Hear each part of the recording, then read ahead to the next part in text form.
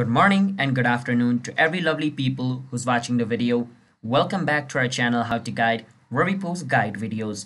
And in today's video, I'm going to be showing you guys how you guys can fix your Cash App payment failed. So what this means is you guys are going to know what this actually means by the end of this video. So you got to watch this video until the end to understand what this problem is, because if I explain it right now in a short way, you guys will just be confused, alright? So just stay with us until the end. But before that, don't forget to hit the like and subscribe to our YouTube channel How to Guide for future videos just like this.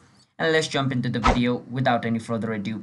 The first is you gotta check if your Cash App is up to date. Sometimes you just don't update your Cash App for a long period of time and a bug is caused which just doesn't allows you to pay like your money to your friend or anybody, and it says payment failed. And even if your Cash App is up to date, then it might be a slow internet connection which is causing this problem. So make sure to check your internet connection. If there is no problem with your internet connection, then the other reason could be if the cash tag you typed over there is incorrect. So let's say you type the name or the cash tag of the person incorrectly and the account under that cash tag or that name doesn't exist. Then it's going to say payment failed because there's no account to send the money to, and it's going to say payment failed. So make sure to check the cash tag.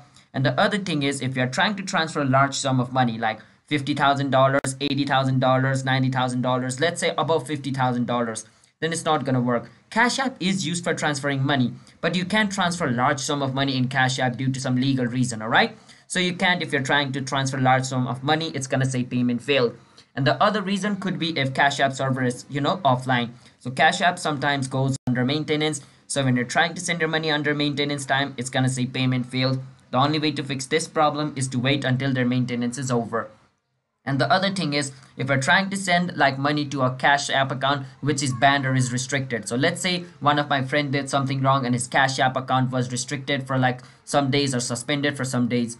If you try to send money to him, or if I try to send money to him when his account is suspended, then it's going to say payment failed. So that could also be the reason, alright? So these are the reason on why it's going to say Cash App payment failed and how you guys can fix it as well.